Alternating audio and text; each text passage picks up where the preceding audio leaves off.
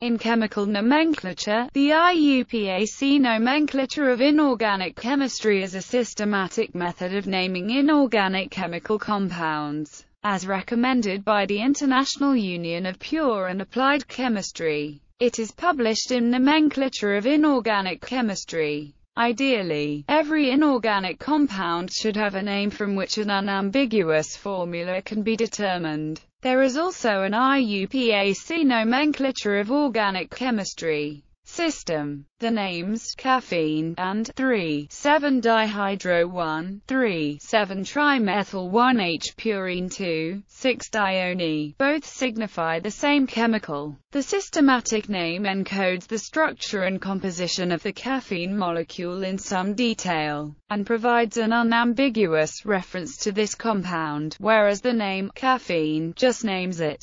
These advantages make the systematic name far superior to the common name when absolute clarity and precision are required. However, for the sake of brevity, even professional chemists will use the non-systematic name almost all of the time, because caffeine is a well-known common chemical with a unique structure. Similarly, H2O is most often simply called water in English, though other chemical names do exist. Single-atom anions are named with an "ide" suffix. For example, H- is hydride. Compounds with a positive ion. The name of the compound is simply the cation's name, followed by the anion. For example, NaCl is sodium chloride, and Ca2 is calcium fluoride. Cations which have taken on more than one positive charge are labeled with Roman numerals in parentheses. For example, Cu+ is copper, Cu2+ is copper. An older, deprecated notation is to append Ous or Ic to the root of the Latin name to name ions with a lesser or greater charge. Under this naming convention, Cu+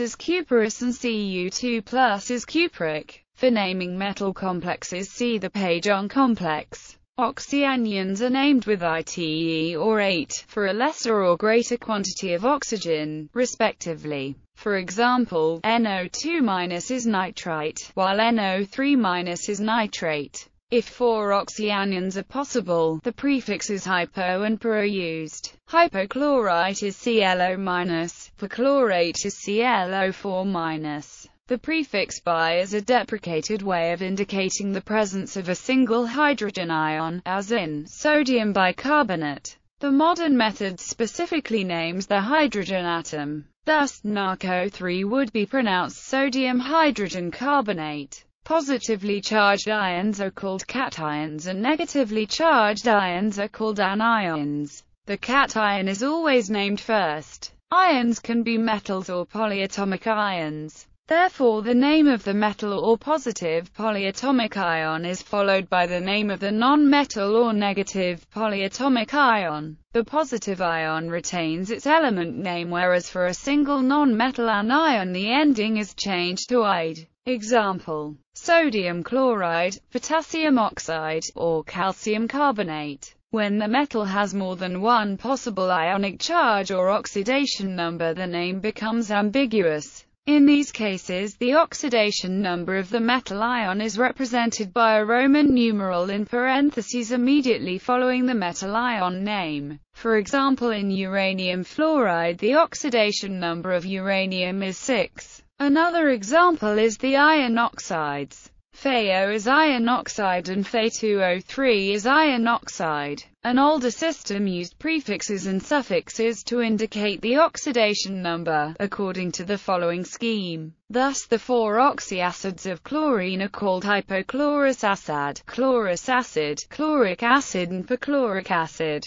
and their respective conjugate bases are the hypochlorite, chlorite, chlorate and perchlorate ions. This system has partially fallen out of use but survives in the common names of many chemical compounds. The modern literature contains few references to ferric chloride, but names like potassium permanganate and sulfuric acid abound. Traditional naming. Naming simple ionic compounds. An ionic compound is named by its cation followed by its anion. See polyatomic ions for a list of possible ions. For cations that take on multiple charges, the charge is written using Roman numerals in parentheses immediately following the element name. For example, Cu2 is copper nitrate, because the charge of two nitrate ions is 2 times -1 equals -2. And since the net charge of the ionic compound must be 0, the Cu ion has a 2+ charge.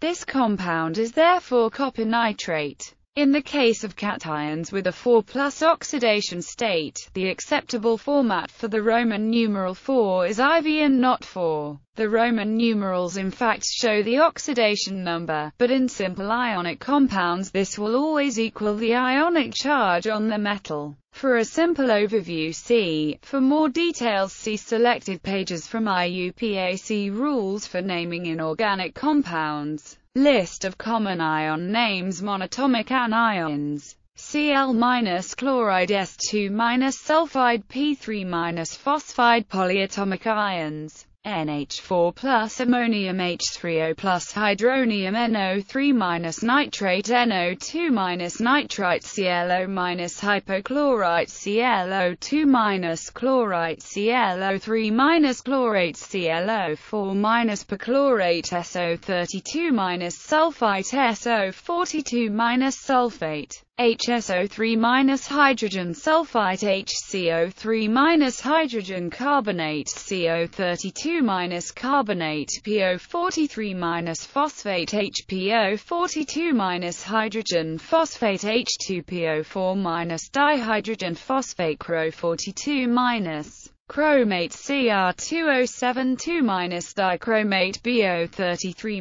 borate ASO43- arsenate C2O42- oxalate Cn- cyanide SCN- thiocyanate MnO4- permanganate. Naming hydrates: hydrates are ionic compounds that have absorbed water. They are named as the ionic compound followed by a numerical prefix and hydrate. The numerical prefixes used are listed below: mono, di, tri, tetra, penta, hexa, hepta, octa, nona, deca. For example, CuSO45H2O is copper sulfate pentahydrate. Naming molecular compounds: inorganic molecular compounds are named with a prefix before each element. The more electronegative element is written last and with an "ide" suffix. For example, H2O can be called dihydrogen monoxide. Organic molecules do not follow this rule. In addition, the prefix mono is not used with the first element. For example, SO2 is sulfur dioxide, not monosulfur dioxide.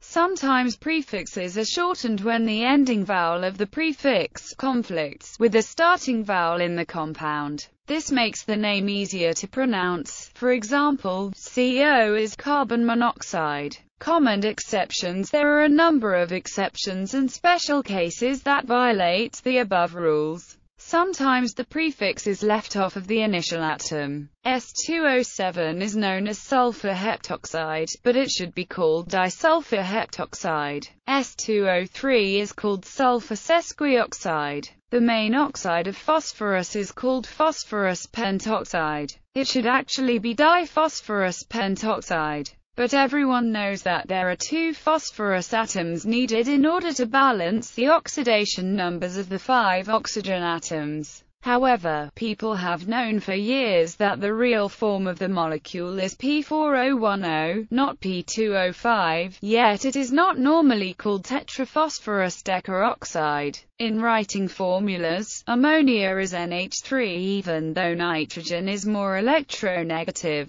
Likewise, methane is written as CH4 even though carbon is more electronegative. 2005 revision of IUPAC's Nomenclature for Inorganic Compounds.